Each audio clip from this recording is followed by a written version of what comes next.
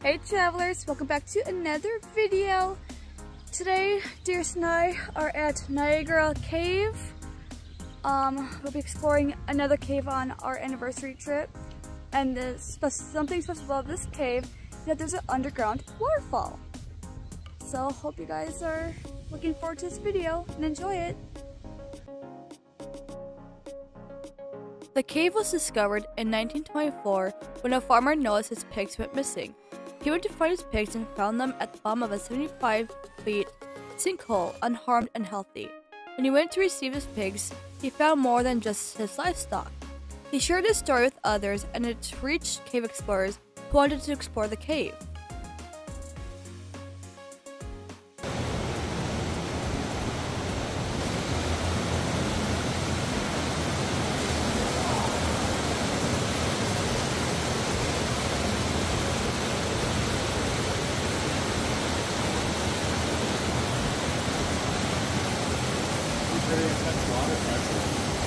Al Kramer, Leo Tekep, and Joe Flynn explored the cave in 1932. They spent 2 hours exploring the layout of the cave and were amazed at what they found. They found a 62-foot waterfall, ceilings that reached 100 feet high, fossils, stone formations, and amazing walkways.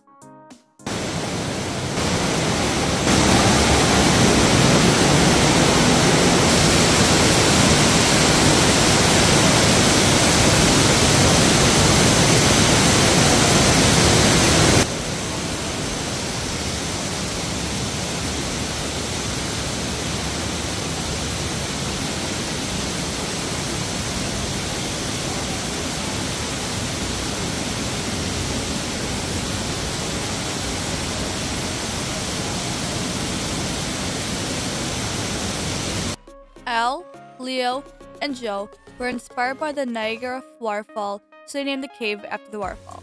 During the first season the cave was opened, it was the most advertised tourism attraction in the country.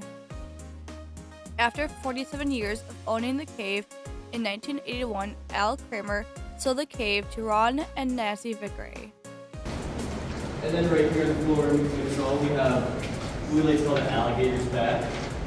You can probably tell what's his name. But this alligator's back is actually the natural form of the cave before they flattened it all out to make it more accessible to us. So you can only imagine being one of those first caves where they're having to walk through flooring like that for a mile. And then right up here, what this looks like a bunch of muddy rocks is actually a formation called flowstone. Flowstone is going to be made when the water goes into the soil, meeting up with carbon dioxide, making carbonic acid. That carbonic acid then goes into the limestone, making it calcite. And when that calcite gets stripped off into ceilings, it builds up on the ground, making this flowstone formation. This flowstone is active and growing, which makes it very fragile. It's very important that we do not touch any of the flowstone in the cave. And flowstone will actually grow about half an inch every 1-2 years. The cave celebrated its 90th birthday since being found in 2014. You may see a few more gastropods on the tour, but I might not point it out to you guys. Couldn't notice them though. And along this room, you can also see on the walls and ceiling those little holes or top marks that really define the historical formation of limestone. Those are actually going to be made from trace fossils, which in this case basically means that this limestone used to all be more of like a mud before it solidified, and worms would live inside of it. And wherever those worms would move around, they'd lead to those holes that would solidify there. So basically every hole that we see in the rock is just a worm moving around. But thankfully for us, all those worms are dead by. The first wedding that took place at the cave was in 1935, 1 year after it opened. You think you've done a lot more than the last cave. Yeah. So this right here is Niagara Cave's very own wedding chapel, because what good cave doesn't have its own wedding chapel? But there's actually been about 400 weddings taking place right in this room since we opened up. So these right here are going to be called ribbon stalactites. Ribbon stalactites are going to grow off the wall. And then right above it we have some drapery stalactites. Drapery stalactites are about the same thing, but they're going to hang off the ledge, which gives it a different shape. CNN, Travel Channel, and several other media outlets ranked Niagara Cave as a top destination in America. And then this room right here is what we like to call the echo chamber. Although it's not as much like a regular echo where it's going to bounce your voice back at you, this echo chamber's walls are going to make it more like vibrate to low noises.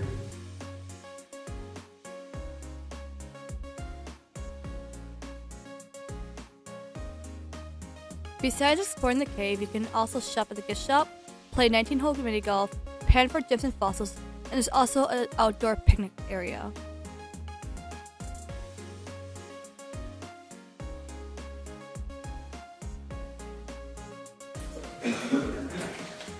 In a lot of these next couple of hallways, you guys can really see how the walls are kind of like a curved shape or almost like C's. That's because when that water is flowing down these hallways and you're eroding away the limestone, the water pressure is so strong in some areas where it left an indent on the walls.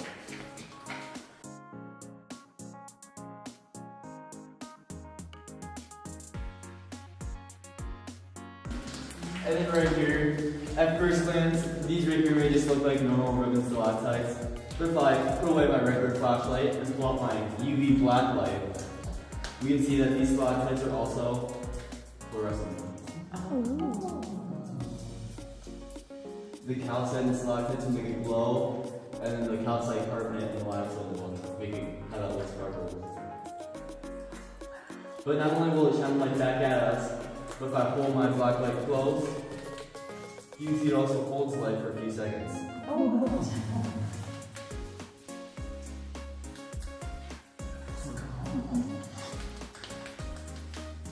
It's probably the most complex thing I can do.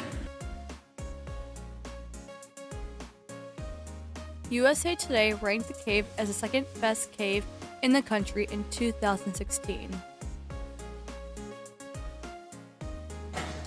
And then right up above us here, we see what we like to call the wedding veil. The wedding veil consists of some of our oldest and largest stalactites throughout the whole entire cave. And obviously, because we have our oldest and largest stalactites up top, we get to have some of our youngest and smallest stalagmites right here below it. Each year, the cave sees between 25,000 and 30,000 visitors. And then right after, we'll see one of the scarier formations of the cave. This one takes a little bit of imagination. But a lot of people can see a skeleton hand and a skeleton arm hanging out the wall right there. You guys can see that. You can even see some white fingernails on the edge of the skeleton hand. But I like to say that this will happen to the last kid who touched the cave walls. The cave does always get its revenge. But then, a little heads up, from this point on, the cave walls do get a lot more narrow. The cave is open from May 1st to October 30th, and tours are from 9 a.m. to 5:30 p.m. And then to our left up here, there's an active piece of flowstone sticking out of the wall.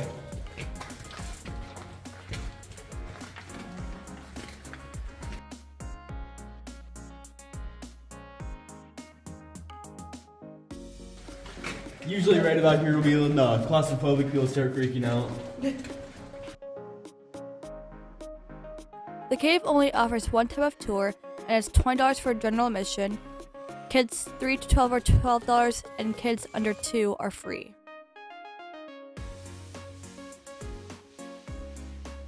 Yeah, right here is going to be the first fisherite fossil. You can see it almost looks like a worm, but if you can just picture that being a side view of like a lily pad type thing. And if you guys would like to point that out to the person behind you so everyone can get a good look at it.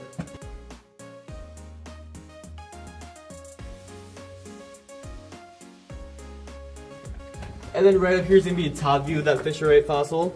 This will give us a little bit better of a picture of how it would look like a lily pad type thing.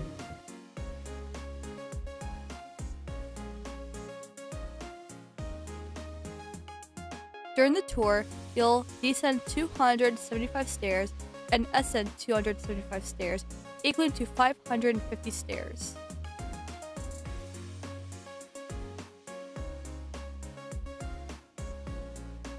But now we're going to get into a new section of the cave. This section is going to be called the Grand Canyon section. If you can look up where we have been walking, the ceilings are going to be about 50-60 feet high. But once we walk down this staircase, around the corner and go a few more steps, the ceilings will be about 100 feet high.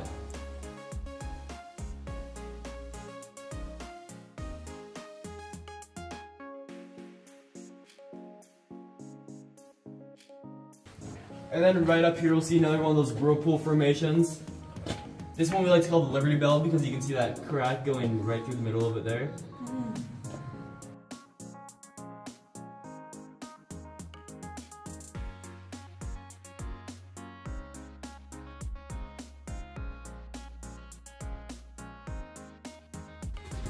And then again to our left up here, there's another whirlpool formation.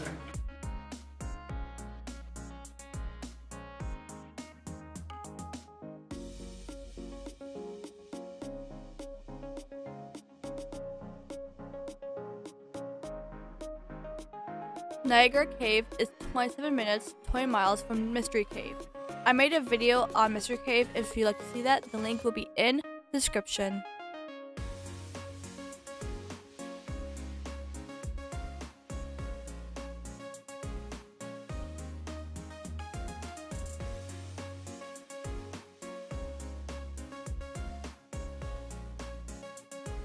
Niagara Cave is the largest limestone cave in the Midwest at 200 feet deep.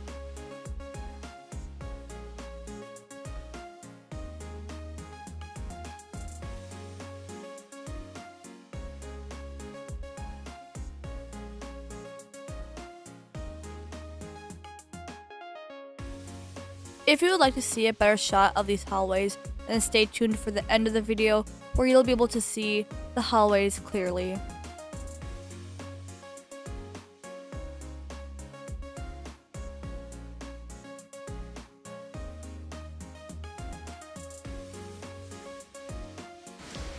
We like to call this room the Cathedral Dome.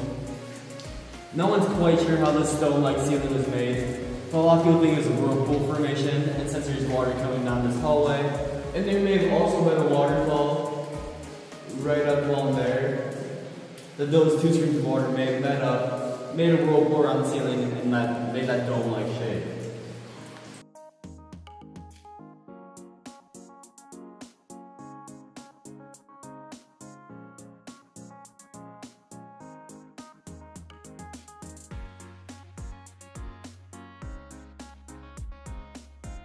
If you go through that stalactite along the ceiling, if I shine my flashlight through that.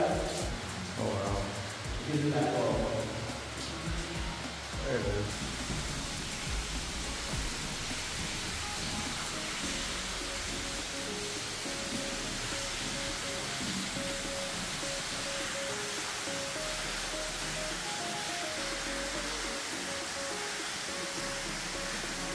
That's pretty cool.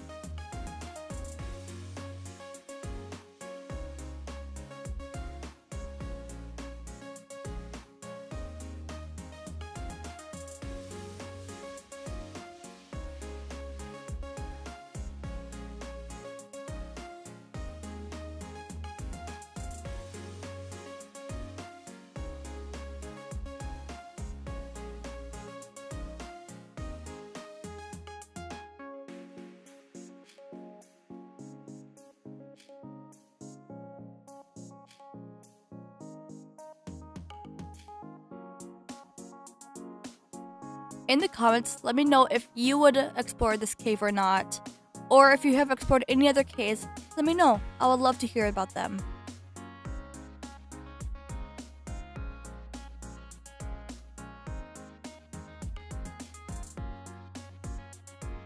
In the description, you'll be able to find more information of the cave, plus the drive time from the Twin Cities, and the links where I got all of my information. So this is the end of today's video. My stabilizer died at the waterfall. So that's why she's been holding it like this the entire time. So that's why my foot is shaky and uneven and stuff, which I'm very annoyed about, but it happens. But it gives it a sense of realism, I guess, we're yeah, walking through a cave. But it was a really cool experience. I highly, highly recommend Niagara Cave and Myster Cave. Probably on the same day like we did. Yeah, break it up. Yeah, but it's still a fun experience. So if you guys enjoyed this video, come back next Wednesday at 5 p.m. Central Time for another fun-filled adventure. And if you like to see more trips like this before they come on videos, then check out my Instagram.